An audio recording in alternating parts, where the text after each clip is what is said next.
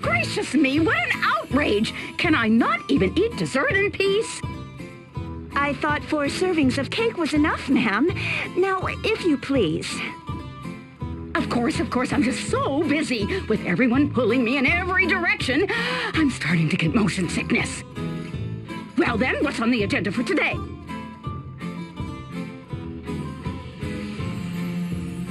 Now then, your inspection of the Twilight Ruins and the feasibility study for the new school. Oh, no! An inspection and that blasted study? There would need to be 2 of me to do it all. They work me to the bone, I say. To the bone! It's exploitation, that's what it is. They think they're going to dump all this work on me? Alone? Ah, I think not. You there! Huh? I hereby name you Florum's interim superintendent of education, effective immediately. Hetty, do see that all the necessary paperwork is filed. Yes, ma'am. Super and what? Sorry, I'm not sure. Now that that's taken care of, since I am so passionate about Luxembourg's cultural heritage, I will go to the ruins. While you survey people about the new school. Your stocky little legs look well suited to tromping about the town, at least. Chop chop! Hold on, lady. I don't know you from a bowl of gravy, but... Shush! Zip those lips and move those hooves. Oh, don't worry, dear. Everyone is nervous their first time. Take heart. I believe in you. We'll be taking our leave then. I'll be waiting for your report. Yes, ma'am. My word, what a powerful figure. She's like a force of nature. Just wait a minute. I still don't even know who any of you people are. The esteemed personage you just met is Miss Ursula U. DeWitt, Chancellor of Education from Al Campus. I am Hetty Steady, one of her administrative assistants. A pleasure to meet you. And what is this job she just dumped on me? Chancellor DeWitt has delegated to you the vital task of overseeing all matters of education here in Florum. It's an honor, Superintendent Lee. Halavash! Moving up in the world, aren't we now? I had no idea you were so passionate about education, Idia. Laugh all you want, guys. Let's just get this over with. What am I supposed to survey or whatever? The Al Campus Ministry of Education is planning to open a new academy right here in Florum. We are conducting a thorough survey of the populace to determine what sort of school might best serve their needs. That sounds pretty vague. Can't you just give me like a yes or no question? Indeed. Let us start with the question of whether or not the campus should be co-educational. Okay, so I'll find out if people want one school for everyone or separate schools for girls and boys.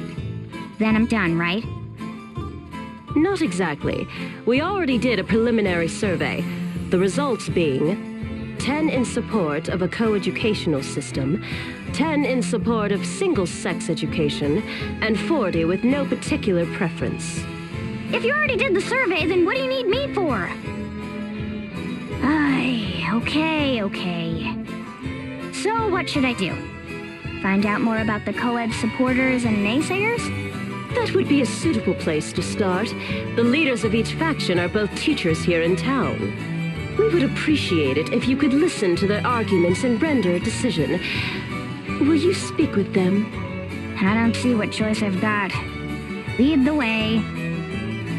I'd be delighted to, if you would just follow me to the city's upper level. That is where we will find the leader of the anti-co-ed faction, one Ms. Rhea Veeling.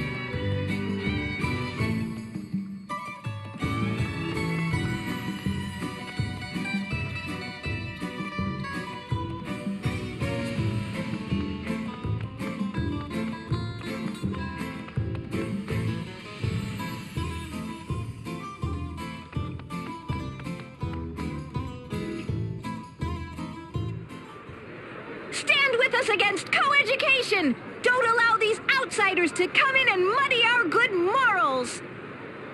Take a stand against co-education! So that's the leader of the group that wants separate education? That is correct. Ms. Ria Veeling. She may come from academia, but many say she has political aspirations. What's with the dowdy old dribble, eh? No one wants to see you out here, you saggy old hag. This is the era of gender equality. Co-education is the only way to the future. Equal opportunities for men and women. One school for men and women. And that's the leader for the co-ed supporters? Quite so. Mr. Sweaty Tracksuit. He was hired just this spring as an interim physical education instructor. That mask looks awfully familiar. There you are, and in that grubby tracksuit no less. Today's the day we win this debate once and for all. Dream on. Just you try with those old-fashioned ideals of yours. Huh. It would seem your awareness of the times is rivaled only by your impeccable fashion sense. Look, Forum isn't just for women any longer. Haven't you heard of the Equal Rights Act? It's the law, you old bag! So men and women have equal rights. Why should that mean they have to study together, Men and women are different, and there's no denying that. Why should they have to do everything exactly the same way? Oh, come off it! What's so different about us? We wear different clothing, we show our emotions differently, we even use different toilets. It's like comparing this impeccable couture skirt of mine to a stinky, threadbare tracksuit. Huh. Just shows what you know. I bet my tracksuit costs more than your entire outfit, and it actually covers my legs. And the whole world thanks you for that. Some sights can never be unseen, after all. Anyhow, there is simply no reason why girls and boys should have to study together. Why, even if we were to adopt your proposal, the female-to-male ratio would be nearly 70-1. So why don't we just set up a boys' school in some big, stinky swamp somewhere? I dare say you'd be right at home. Why, you nasty old... Ugh. You expect boys to enjoy that kind of school life? Where's the passion? The romance? Passion? Romance? A school is a place for education, for study. Ha! Shows what you know.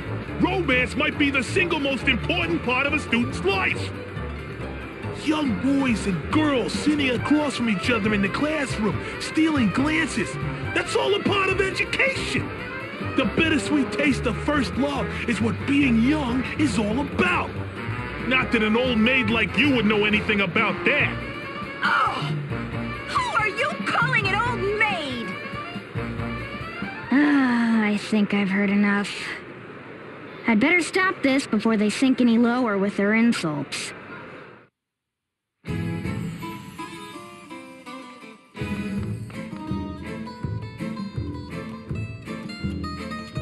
Could I have a minute of your time? Why, you're Idiot Lee! I thought I knew that mask. Aye, ma'am. Sweaty Tracksuit, formerly of the Eternian Sky Knights, at your service. I do remember your mask, but I'm afraid that's all I remember. Oh, that's all right. It's only natural. I left the Sky Knights 2 years ago due to an injury and returned to my home to help out. That's when I went back to school, you see. Last year, I finally got my teacher's license. It was a dream come true. And that's when you came to Florin? That's right. If I may ask, what brings you here, ma'am? Miss Lee is Florin's new superintendent of education. She's here to make an important decision about the new school. Oh, amazing! Daughter of the Grand Marshal, nice captain of the Ducal Guard, and now a superintendent, too! Superintendent Lee. Would you give it a rest, Tiz? So, why are you so gung-ho about co-education? What drove you to be the leader of this movement? I guess I just wanted to make this new school into something like the Sky Knights. Like the Sky Knights? Yes, ma'am. In the Sky Knights, I served alongside both men and women. Everyone laughing and working together. Sure, we didn't always see eye to eye. Sometimes we even came to blows. But we were always there for each other. I want every young person to be able to experience that kind of camaraderie. That's my real dream. I've even thought of a name for the new school. How about the Florum Academy of Passion and Pedagogy? That's certainly a name. I like it! Mm-hmm! The Florum School of Burning Passion and Pecs! Huh? What in the world?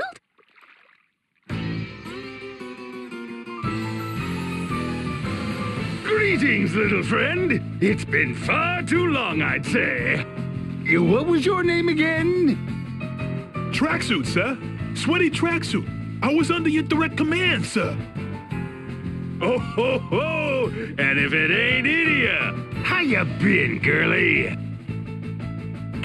Great! Thanks, Barras. What an imposing friend you have, Idia. Aren't you going to introduce us? He was one of the helmsmen of the Sky Knights, a main division of the Eternian forces. That's right! Feast your eyes on this! You're looking at the legendary warrior, Barras Lair! Barras Lair, the beast in the ring, holder of the monk asterisk. He served briefly alongside Idia in their time as members of the Eternian Sky Knights. A born brawler who lives for the sound of flesh hitting flesh.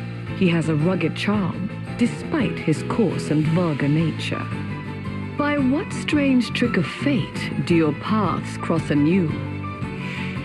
So, what are y'all standing around here yammering about, huh? Let me in on the action. Would you be willing to join the cause, sir? We could definitely use your support. I really don't get what you're so worked up about, but you just want me to say I'm on your side, right? That good? What? Yes, sir. To elaborate, the Sky Knights inspired me to create a learning environment unbound by traditional notions of gender and... Yeah, sounds good. I'll leave the pesky details to you, kid. I'm on your side. Whatever it is you want to do.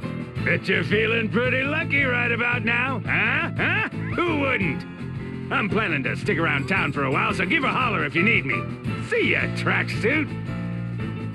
Why do I get the feeling he has no idea what he just agreed to? I have a bad feeling about all this. Again. Well, Superintendent Lee, shall we go hear what Miss Veeling has to say next?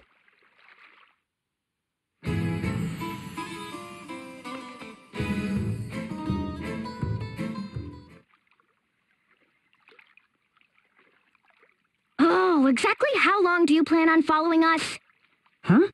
Considering how extravagant this city's architecture is, it actually provides quite clear lines of sight. What are you... Making it pretty hard to follow someone undetected.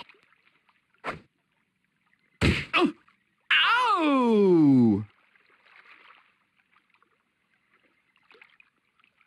I have no idea what you mean. Do you need something, stranger? Do I need something? How about not having you following on our heels all around the city? Following? Perish the thought. I've never seen you before in my life. Still playing innocent, huh? No. Forgive me. You are Idia Lee, yes? Huh? Is this man an acquaintance of yours? No. At least I don't think so. I'd definitely remember someone this annoying. Oh, I wouldn't expect you to remember me. This is our first meeting, after all. I am Rockapeller, famed across the realm as Peller the Third. Oh, yeah. Peller? Whoa, as in the world-famous bard? Arcapeller? You know this Peller person, you? He was an incredible musician who spent his whole life traveling the world, leaving pupils behind in every land to carry on his legacy. His life reads more like a legend than anything else. Why, they say he saved nations from fearsome fiends with only his music. That's right. We even sailed around the world to track down his legendary conductor's baton. In music, the most important thing is to have fun. Boy, that takes me back. Yes, that's right. Arcapeller was my grandfather, which makes me, his grandson. Yeah, that's how it usually works. So what does the grandson of a world-famous bard want from me, of all people? Not anything I'd like my fans to overhear. Young though I may be, I'm quite well known. If you're trying to go undercover, you could start by talking like a normal... never mind. Just lead the way. Do, re, mi, fa, follow me.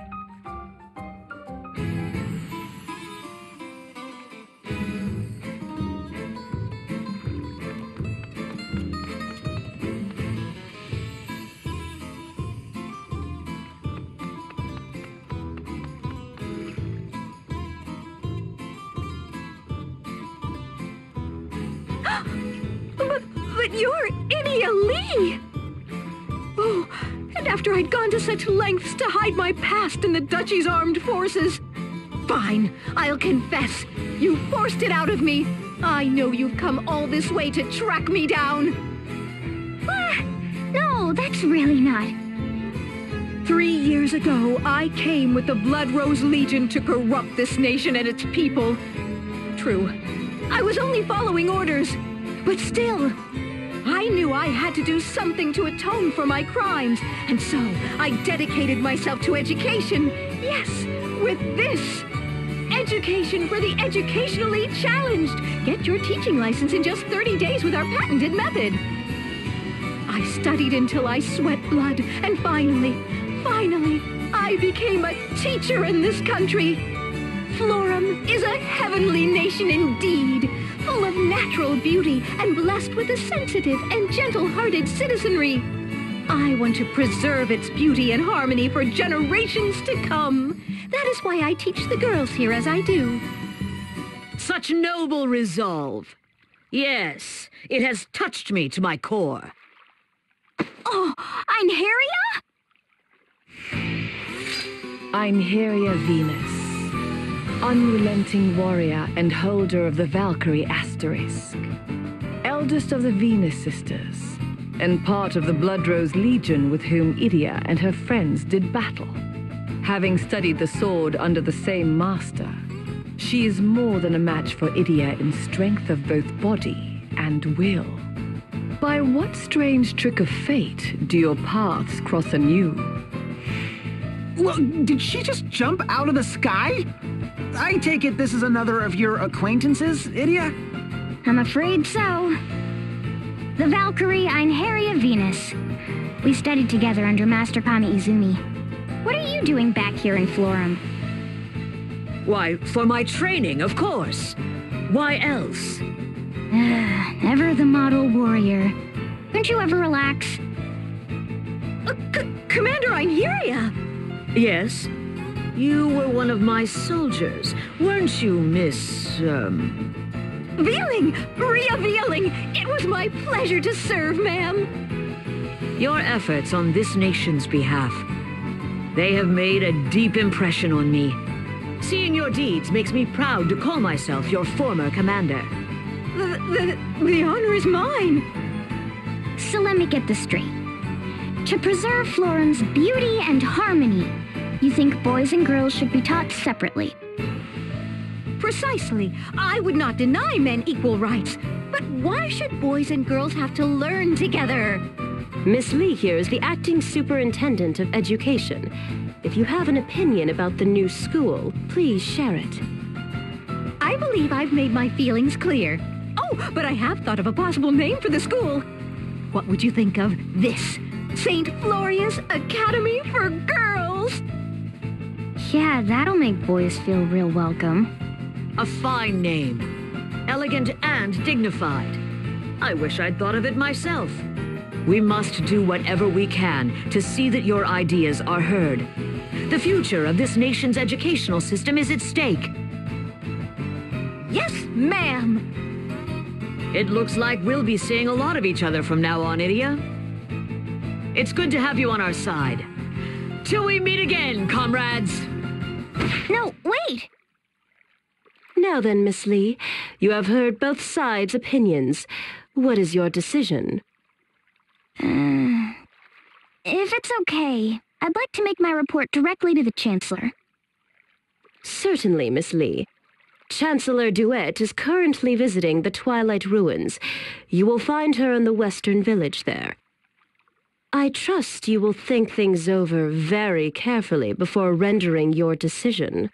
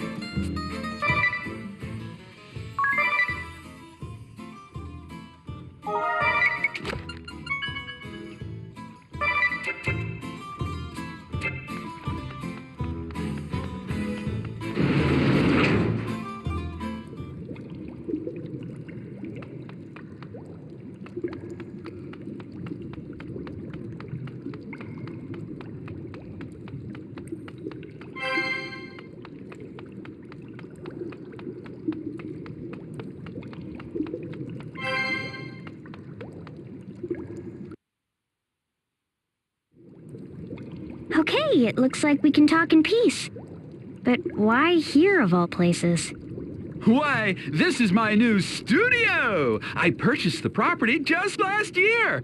Is it not up to your satisfaction? It seems to be soundproof at the very least.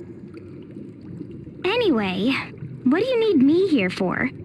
Allow me to explain. Yeah, before you do that, can you give the singing a rest? It is a gift inherited from my grandfather. Whenever I open my mouth, me melody springs forth. Then I suggest that you turn your little gift off before I turn it off for you. I suppose silence is also a virtue. I will do my best. Oh, well, there can be no doubt that you're a descendant of the great Arcapeller. What makes you so sure? Why, his voice. Arcapeller was the greatest musician of his era. Each song he penned became an instant classic. I'm actually a huge fan of the Bard myself. Why, I have every album he ever released. Well, actually, 2 copies. One for playing and the other set aside in mint condition. I still don't understand. Why were you following Idia? Yeah, I never did anything to deserve being stalked by some weirdo musician. Not that I can remember, anyway. If I might be so bold, Miss Idia Lee, you are the daughter of the Grand Marshal of Eternia, are you not? Oh, so that's what this is all about. Okay, let's hear it then. Not that I want to. First, you must know that I am terribly busy these days composing new songs for my upcoming tour, due to begin next year. Let me guess. Someone's been interfering with your work? Someone from the Eternian forces? Yes, 2 someones in fact, and just when I was about to set out in search of new inspiration. It always comes back to the duchy, doesn't it? I'm sure they mean no harm, of course, but I fear they both seem to want the same thing of me, and... Let's cut to the chase. Who are they? One would be the famed diva of the battlefield, Miss Praline a la mode. The other is a former captain of the Black Blades, one Hayred and Barbarossa. What? But they're both from the Black Blades, subordinates of my master. The diva of the battlefield. She's not trying to get revenge on us, or is she? I doubt it after 2 whole years. Leaving Praline aside, what would a pirate like Barbarossa want with a musician like you? It seems to have something to do with a long-lost song of my grandfather's, which was discovered last year.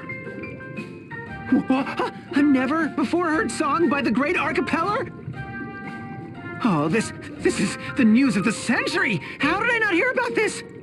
It was Miss a la mode who first contacted me about the song. I believe she was seeking permission to use my grandfather's last song for something. But I could hardly understand the words that she was using, let alone that eardrum-piercing voice of hers. It was all quite beyond my understanding. She seems to have quite a singular way of expressing herself. Since I couldn't ascertain exactly what she wanted, I've been avoiding giving any sort of response. While I was pondering a course of action, I was accosted by a rather large gentleman, Captain Barbarossa.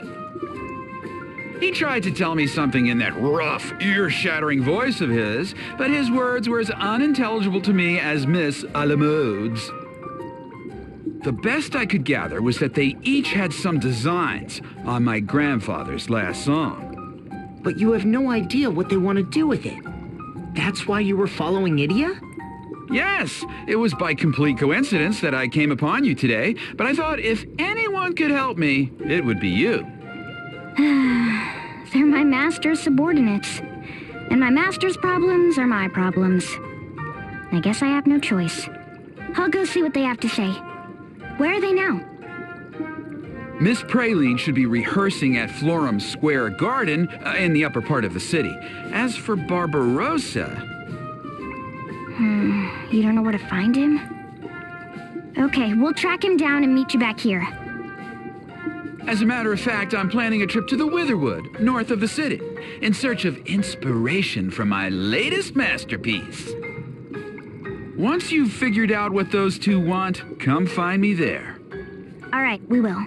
But don't get your hopes up.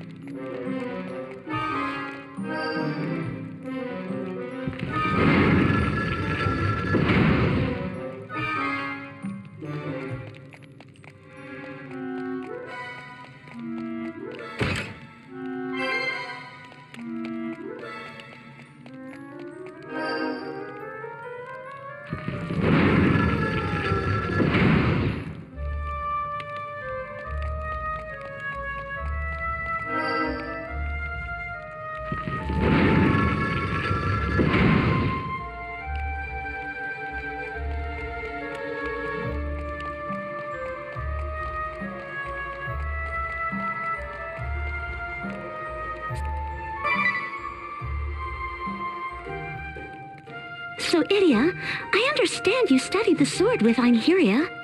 But what about this Barras person? He's from Eternia too, we? Yeah. How many years ago was it when we first met? I remember it was just after I joined Master's school. That winter, Eternia was full of talk of an abominable snowman. Supposedly it was prowling the western corridor and ambushing unwary travelers. So I decided to go and deal with it myself. How old were you then? 10? 12? Old enough to handle a sword, I can say that. What? Nobody tried to stop you? Sure, they tried, but I was having none of it. I even convinced Alternus to come with me. Convinced? Or forced? Anyway, we headed straight for the western corridor. But Einheria caught us before we got there. She'd been sent to bring me back.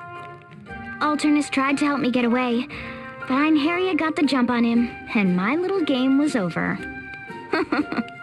Oh, you should have heard me whine. Einheria couldn't wait to get me back to town. But after all the running around and chasing, we were pretty exhausted, all three of us. That's when the blizzard hit. The world turned white. We could barely see, and then a giant figure slowly emerged. The abominable snowman! He knocked out Einheria before she knew what hit her. Alternus moved to protect me, but soon he too was on the ground, unconscious. Then it was my turn. I don't know how much time passed. I awoke inside a cave, warmed by a small campfire. When I looked around me, I saw Einheria on the ground, and also Alternus, battered and beaten. Then I heard the thud of heavy footsteps, and a giant shadow loomed across the cave wall. The abominable snowman! I knew it had come to eat us, but I didn't even have the strength to stand. I trembled in terror as the giant slowly turned and bared its gruesome fangs at me. Yikes! Ah! Then, I passed out again. Several days later, I was kneeling on the floor in fencing class, getting a real dressing down from Master. Father had already given me a spanking I wouldn't soon forget. It still stings just thinking about it. Wow, so, you made it out alive? Well, obviously. Otherwise, I wouldn't be here telling you the story, would I? Well, so, what happened to the, abominable snowman? Let me guess. It was actually Barras, right? What? Barras was the abominable snowman? Don't be silly. Sir Heinkel had ordered Barras to chase the monster away. Whew, that's a relief. But there really was an abominable snowman? Kind of. As it turned out, it was just an ice golem that had escaped captivity. It had knocked us out before we could get a good look at it. But Barras showed up and drove it off before it could do any real damage. Huh. Then after, in the cave... It was Barras who carried us there, to keep us warm and treat our wounds.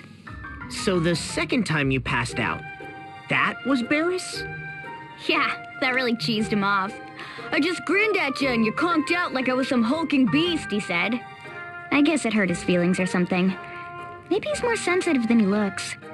Every time he saw me, he'd bring up how I fainted at the sight of him. Anyway, he and Alternus ended up as good friends. And Einheria joined Master's school to study the spear. I guess you could say it was the abominable snowman who brought us all together. Anyhow, those two are impossible to talk to. Stubborn as behemoths, the both of them. What was it they say? Birds of a feather? Hey, what's that supposed to mean?